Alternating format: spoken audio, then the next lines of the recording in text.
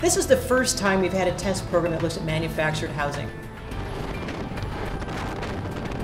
I don't care where you live, how much you can afford to spend, you ought to be able to go to sleep at night and think that your walls and roof will still be there the next time there's a storm.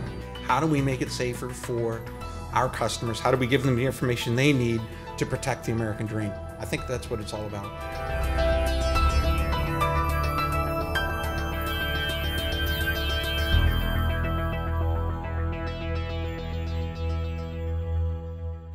We're very excited about the fact that American Modern wants to work with us to give those policyholders the very best types of science-based guidance that they can have. We wanted to start with sort of reflecting the weak structures and then see how we could strengthen those, but we also wanted to look at new designs, the designs that meet the code today, and see how well they perform. There's about 8.5 million manufactured homes out there. We want to make sure that we do everything we can to make it better for our customers in terms of safety. We know the devastation that wind can bring. What better than to use this testing facility to understand the impact of wind? What we'd like consumers to understand is that the attached structures are typically subject to much lower levels of regulation than the structure itself, the home or the manufactured home.